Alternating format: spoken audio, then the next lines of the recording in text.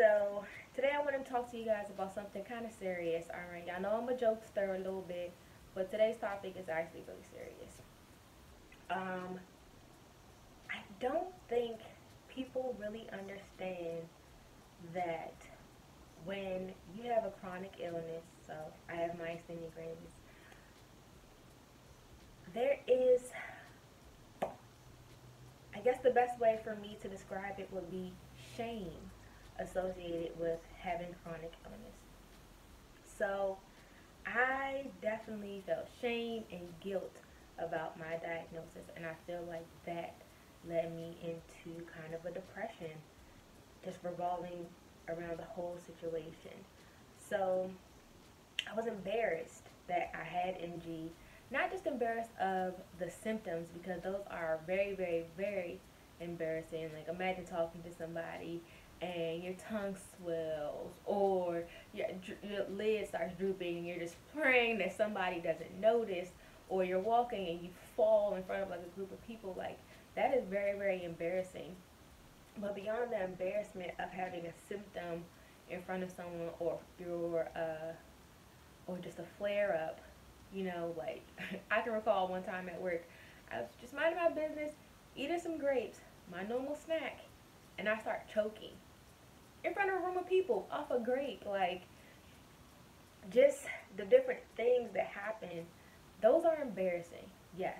But beyond that, there is shame, I feel like. Well, let me not say there is shame. Me, myself, I felt ashamed of my diagnosis, and I'm going to tell you why. So, I guess the best way for me to explain it would be that I didn't really understand, like, why this was happening to me, and what I did to deserve this illness, and what I did that prompted this to even come about. And so you look at everyone else, living their best life, especially in this line of social media where everyone posts their highlight reel onto social media, but not the bad parts. I remember just feeling like, why? Just why me? And no one's ever going to understand. No one can relate to what's happening to me. And because of that shame, because I didn't feel like I would be accepted regarding what was happening to me, I basically became very depressed, and I hid myself. Like I buried myself into my home. All I did was go to work and come home. Now, part of that was because that's all I had the energy to do. But the other part of that was I was hiding. Um, I have my own home. I could have invited people over, but I didn't want people to see me.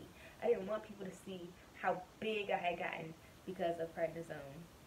I didn't want people to see my symptoms when I was flaring up. I didn't want people to see me trip up my stairs, or just what had become of my life, that my family was even talking about having someone come move in with me because they didn't think I could take care of myself on my own. Like, those are very, very hard pills to swallow when you're already dealing with having a chronic illness, and it's stressful. And especially when stress can be a possible trigger for you. Like, there are so many levels to having a chronic illness and being experienced that beyond just your normal symptoms and medications and side effects, that people don't even realize. There's a whole nother level of emotional and mental symptoms that you go through as a person with a chronic illness that is rarely ever addressed. But I'm here to address it because I keep it real with y'all. So yeah, like, I don't feel ashamed anymore. Like, yeah, I get embarrassed when I feel a symptom coming up, and I might, get a little stressed or panicked.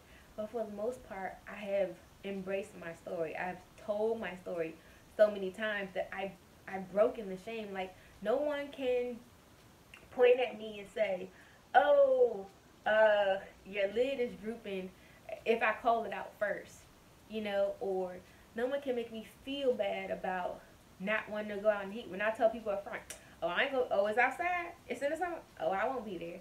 Like, I have beat shame by embracing my story and telling it my way. So if I have advice for other spoonies, other people with chronic illnesses, it would be to embrace your story. Accept it, embrace it, and um, live in it. Live in your truth, okay? Because no one else is going to understand it. Your family and your friends, they love you, but whether they realize it or not, their perception of you is what plays a part in the shame. You know, I have always been regarded in my family as very independent, very accomplished, very responsible. And so to then be put in a situation where I might not be able to be independent. You know, I worked very hard to be able to buy my own home, buy my own car, to provide for myself. And now I need somebody to come over and help me get in and out of the shower. And now someone's looking at me like I'm a dependent person or I'm needy. Like those things put shame upon you. You feel like a burden. It's almost like I'm not doing this on purpose or being ageist, but imagine being very independent your whole life, and then as you get older, you're no longer able to do the things that you want to do. I get why old people can sometimes be angry because they're no longer able to do the things they used to be able to do without assistance. And even though, you know, your family member might be coming over all well intentioned, it's embarrassing, it's demeaning. It is. You feel ashamed that this is what your life has come to. So I don't know what the fix is for everybody in terms of this, and maybe I'm the only person who's ever felt this way. If I am, then you know what? Whoop, chap. Call me a liar. But I'm telling y'all how I felt, and that's what's real for me. And I'm sure at least one other person can relate to how I feel. So again, my advice would be to accept what's going on with you. Release that feeling. Like, that feeling is valid. Your feelings are valid. However, because the only person who really knows how you feel and can really articulate what's going on is you and maybe another spoonie, I would say talk about it with friends and family. Let them know, at least one other person. Let them know how you feel. Let them know what's bothering you and see if there can be some type of middle ground. Maybe somebody doesn't need to live with you full time. Maybe they can just check on you once a week. Oh, you need to bring some groceries?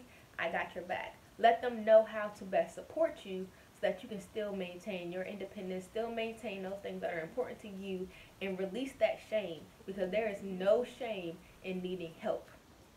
There is no shame in being sick.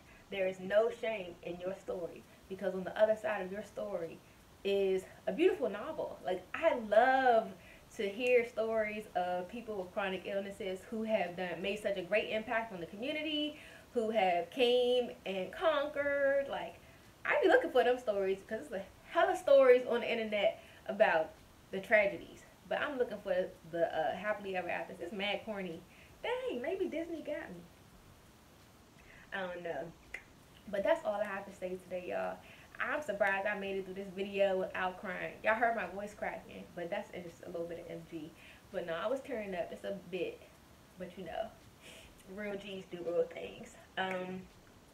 So yeah, that's all I wanted to say about just my personal experience with the shame of my chronic illness. And yeah, I'm going to make an effort to stop shaming myself. Stop body shaming myself. Stop muscle shaming myself.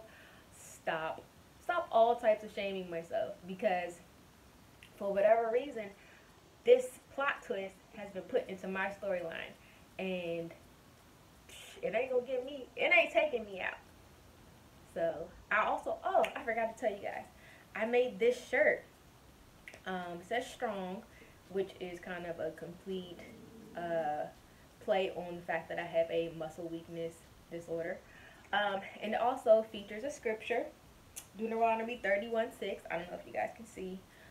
So if you guys are spiritual or read the Bible, I would encourage you to check out that scripture, because it speaks directly to strength and how you're never alone, and the big man upstairs, God, got your back.